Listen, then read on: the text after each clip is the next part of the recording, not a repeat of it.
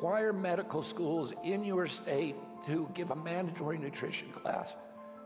Doctors are not taught about nutrition. So when you come into the doctor's office, he doesn't know any more than you do about nutrition. I'm a board certified pediatrician. I did a master's in nutrition before going to med school. I started a curriculum for nutrition for medical students, culinary medicine, where we not only learn about nutrition topics, but we also learn how to cook.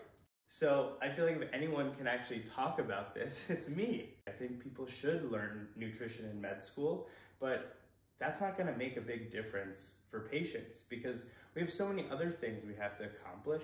So what does RFK think is going to change? Okay, doctors know a little bit about nutrition. In the 5 minutes they have to talk to you about it, they're going to say, oh, like, can we start to make some substitutions? Can we start to add more fruits and vegetables to your diet? Can we start to eat more whole foods, less processed food? But then they're going to leave. And then they have to figure out, well, do I have access to that kind of food? Do I have the time to make the food? Can I afford that food? Are my kids gonna like eating that food? And you have to make those decisions every single day, day in and day out.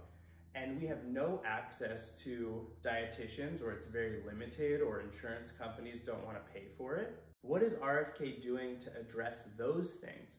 Those are the things that are gonna make such a bigger difference in families' lives.